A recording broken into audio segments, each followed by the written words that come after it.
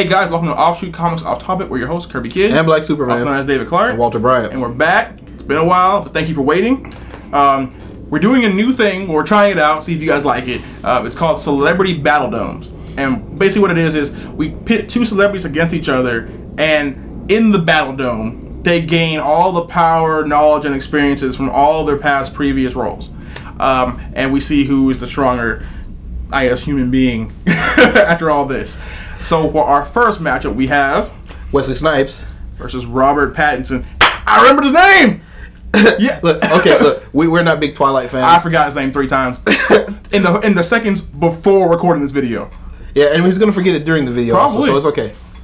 But yeah. So obviously the ones that come to mind are Wesley Snipes' role as Blade, and you know, Twilight. Yeah. So you know, Wesley Snipes is an offshoot of an actual vampire. Notice how I got her name in there. Out you come. Yep. And Robert Pattinson is a sparkly thing that they call vampires. Now we all know that the whole world hates Twilight, but let's try and have no bias here. So let's go over the rundown of powers.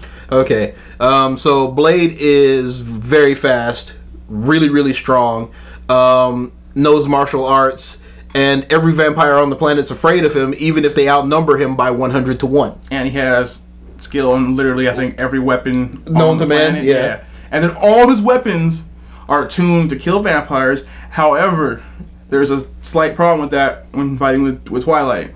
The whole sunlight only makes them sparkle. No, well, there's the fact that Blade is a legit daywalker, and everyone in Twilight is stupid. But one of the things I argued about with my sister about one of my big problems with Twilight, because I asked her, I'm like, well, is there going to be a movie with like hunters? Because there's always hunters. Always. That is the rule. You can't have one without the other. She said, oh no, there's no hunters. I'm like, first of all, you're stupid. Second of all, how are there no hunters? Yeah, and she said only vampires in this universe. Only vampires can kill vampires. Yeah, yeah. Weapons don't affect them. Which is dumb. And I think, if I'm not mistaken, they have to like choose to die or some crap like that. No, they can be ripped apart by other vampires, but they can't be killed by weapons. Like apparently, holy water doesn't do anything, and crosses don't do anything. So let's go over. Well, in Blade universe, though, holy water doesn't do anything either. They find that stupid. Oh, okay. They're like allergic to silver and they're allergic to garlic, but you throw holy water in their face and they laugh at you and call you stupid. And crosses don't bother them. So okay, so like that, Edward's powers, he's not affected by garlic, crosses, holy water. Apparently not by silver either. He's super fast. As seen, whatever group of vampires is in Rome or the Assassin's Creed looking place they were in, they were doing flash steps and like breaking stone walls and crap. So he's pretty fast, he's pretty durable. I don't know what his unique vampire power is. I think it might have been mind reading. I mean, you don't want to read Blade's mind. Yeah, this is the guy who rolls with the Punisher because he feels like it. So clearly he ain't all up there. And I'm assuming he has super healing as well. Well, all vampire things all heal really fast. So that's his setup. Now that's just their one roles, the ones that we're all thinking about immediately. Let's go with what is his name? Robert Pattinson. Robert Pattinson. His other role, the other role he's ever done that actually would matter in a fight would be his role as the dude who was dating Cho Chang instead of Harry, even though it should have been Harry in The Goblet of Fire. Yeah, the other wizard whose name we also don't remember. Was it Charlie? No, it was like Wes or something crap like that. It was a. I'm thinking Charlie Chapman. I know it's not it. I don't know why I'm thinking that. It was like Carl or something. It was whatever. The dude who should not have been with Cho in the first place. Now that Robert Pattinson, remember the name, that is actually a threat.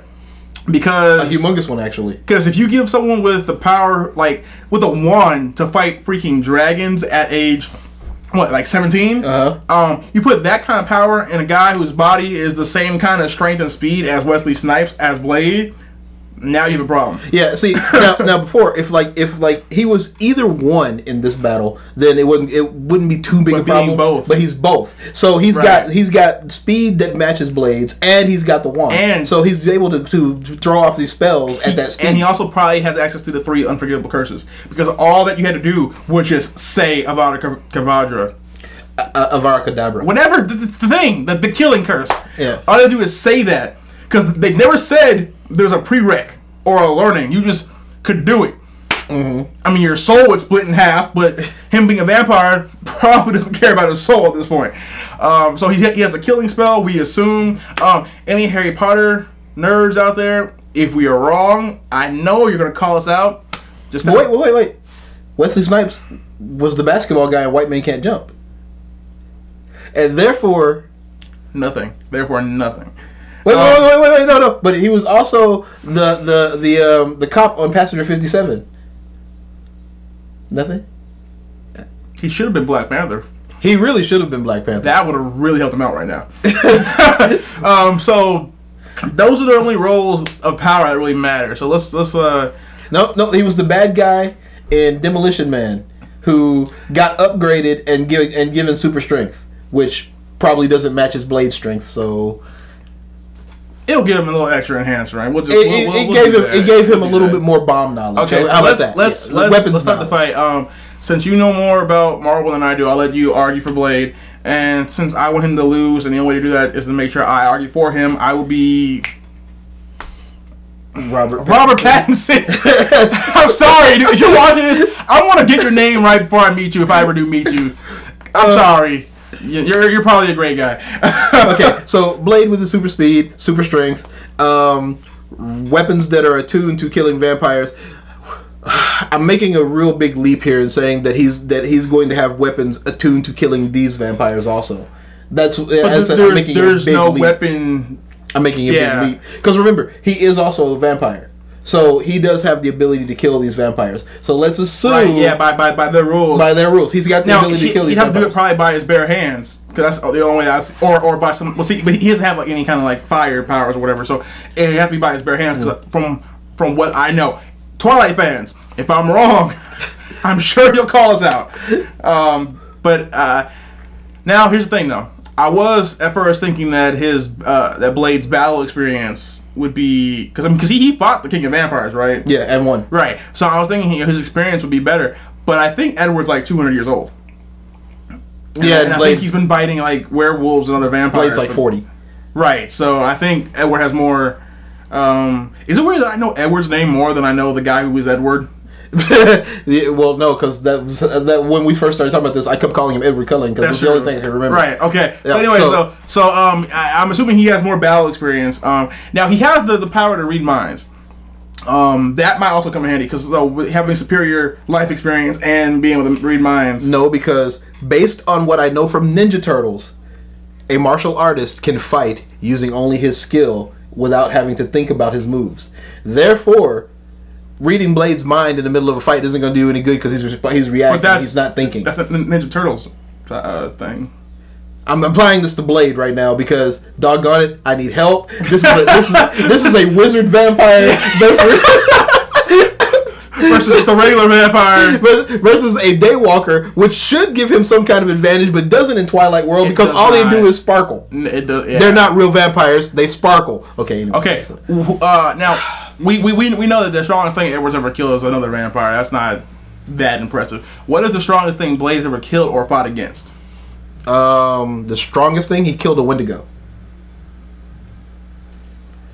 Well, I mean, like the Wendigo. Yeah, he killed the one or a one. He killed the Wendigo. Now that doesn't really say very much though, because like the Hulk's killed the Wendigo, Wolverine's killed the Wendigo. It can die. It just comes back to life. Wolverine are pretty up there though. Yeah, but I mean, but I'm saying you can kill it. It can come back. Right. It's. Has he ever fought Juggernaut, Hulk, Wolverine? Nah, he fights like supernatural things. He fights like werewolves and stuff like that. He doesn't come out and fight. I know the Juggernaut. I know I'm technically supporting Edward Cullen here, but I'm getting kind of scared that I might win this one. He's a wizard vampire. Yeah. See. Okay, Blade. Wesley Snipes, Can he God stop bless him? you. God bless you. I love you. You've never done anything else with power other than Blade. This is going to make this a major, major problem because even by association, you don't know anyone. Well, okay, no, that's not true. You did a movie once with No, you can't call help. yeah, what not? This is wait, dude. So does he? Can he not stop? I don't think he can. I mean, when you match their vampire powers against each other, let's say that they're on even ground. But then Blade is a better wizard. fighter. He's a wizard though. Blade is a better fighter, but he doesn't have a magic wand. Yeah. And without like a magic sword or something, then he doesn't have a chance here. So I guess I win. Yeah. So, in our first Battledome, which is hurtful, but this is going to let you guys know that we're going to be honest. We're not fanboys. We are fanboys. Well, we're fanboys, but we're honest fanboys. If Wesley Snipes and all his characters got in one body and they fought Robert Pattinson and all of his characters in one body, Robert Pattinson's coming out on top, and it's mainly because he has the speed and durability to be able to pull off those spells. Mm-hmm. It's that unique. That's a very unique combination that I don't think we'll see on anybody else except for like the gods of Celebrity Battledome. Which, be honest, you know who they're going to be. Once we get up there, you're going to be like, oh my god, this is going to be ridiculous. It's going to be stupid powerful. It's crazy. So that's our first episode. Let us know who you want to see fight in Celebrity Battledome. Just in the comments or send us an email at offshootcomics@gmail.com, and we'll talk about it and see if we can do it. But let us know if you like Celebrity Battledome and what you want to see happen. Until next time, we've been your hosts, Kirby Kid and Black Superman. See you later, guys. Hey guys, don't forget to like, favorite, subscribe, and share our videos like crazy. That's right, because we love you, we want you to love us, and we want to keep making videos for you. And keep leaving us comments. We love comments. Yes, and we answer comments. Unlike some of the other guys, we'll get out there, we'll answer, and if you have a great comment, we'll make a video about it. And if you have a not so great comment, we will try to address that issue. But thanks. Till next time, we've been your hosts, Kirby Kid and Black Superman. See you later, guys.